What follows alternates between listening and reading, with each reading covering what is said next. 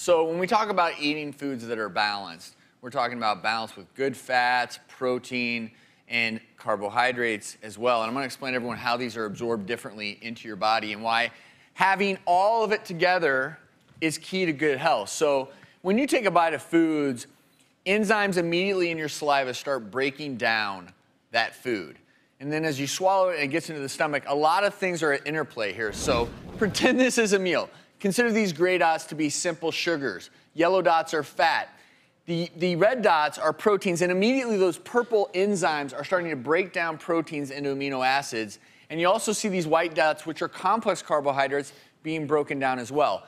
This milieu, all of this happening, actually will prevent the immediate absorption of all that sugar so you don't get a massive blood sugar spike.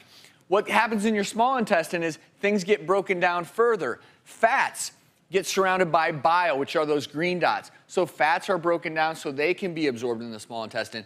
You are further breaking down protein into amino acids, which get absorbed. An interesting thing also happens in the small intestine. Fats. Having fat helps you absorb vitamins A, vitamin D, E, and K. So having fat is key. But the veggies we just talked about, loaded with fiber. Why is fiber important? It adds bulk to your stool so that you can be regular. One of the most underrated things in life is having regular bowel movements, folks. Everyone's laughing, but come on. Anyone ever been constipated? It's not fun.